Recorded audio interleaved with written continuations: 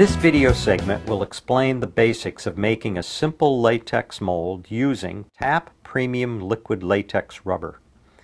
This information is also available in our Product Bulletin 7A, which can be obtained from our website or in any of our stores. The first step in all mold making is to look at the shape of your piece.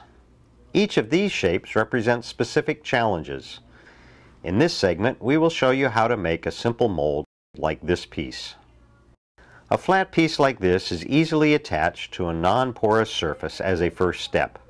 It is important to fasten the part to the base so that it does not move. A glue gun makes a good temporary bond. When finished, the glue can be peeled off. It is important to make sure any gaps between the part and the base are filled. This can be done with the glue gun or with clay.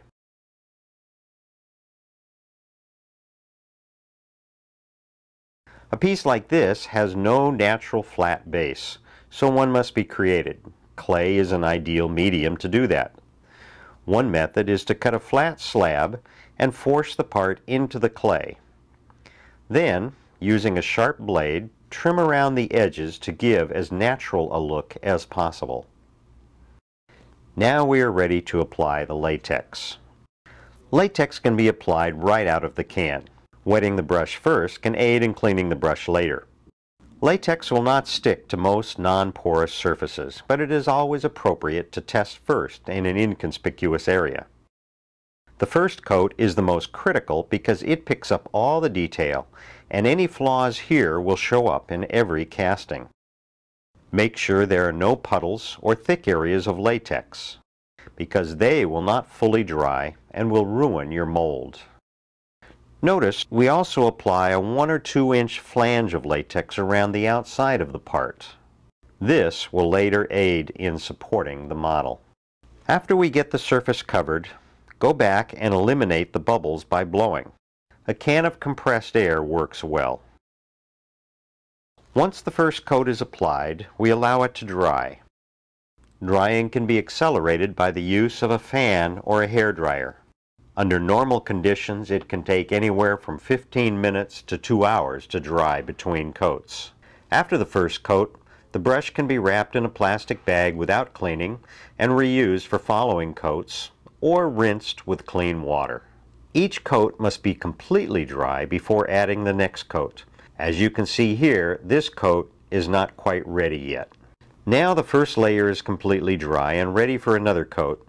It is important that each successive coat be completed within 24 hours of when the prior coat dries. Otherwise, the two coats may not bond together and the mold may delaminate later. With TAP Premium Liquid Latex, only 8 coats are required to make this mold. We could choose to remove it now, but that would create difficulties in casting. Here is what the mold would be like. Latex is thin and flexible, and so without some way to support the shape of the mold, accurate casting would be very difficult. The solution is to create a rigid shell known as a mother mold to hold the shape of the latex mold. This shell must be formed while the latex is still attached to the master part. We will demonstrate 2. The first is plaster of Paris. This material is readily available at any hardware store, is inexpensive, and just requires the addition of water. After mixing with water, the plaster can be spread over the mold. There is no need for a mold release. You must just make sure there are no undercuts that would prevent the plaster from releasing. To make casting easier, create a flat surface to rest the mold on by sliding a smooth board or piece of plastic across the back of the plaster.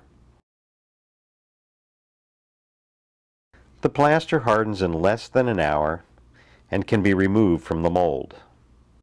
The mold is then removed from the master and then placed in the mother mold for casting.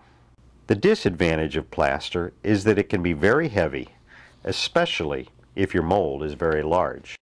The other method is to make a mother mold out of fiberglass. Fiberglass makes strong and very light shell. Here is the process. Apply a mold release to the latex. If a commercial release is not available, something like cooking spray will work also. Measure out a small quantity of polyester resin. Here we are using TAP surfboard resin because it is fast curing. We add the hardener according to the directions on the can. Wet the latex with the resin and then apply the mat in various size pieces and dab with a brush to saturate the material. The reinforcement we will use is fiberglass mat. For this mold, one layer of 3/4 ounce mat is just fine. When the fiberglass mat gets wet with resin, it becomes flexible and will conform to the curves and the bends of the mold. Make sure the resin does not go past the edge of the latex, because it will bond to the base material. When it is done, allow it to cure. This can take from 1 hour to overnight depending on curing conditions and catalyst ratios. Once cured, being careful not to cut yourself on the sharp fiberglass points, peel the mother mold off the latex and then the latex off the master. Put the latex in the mother mold and you are ready to start casting. Tap, Tap Plastics, the fantastic plastic place.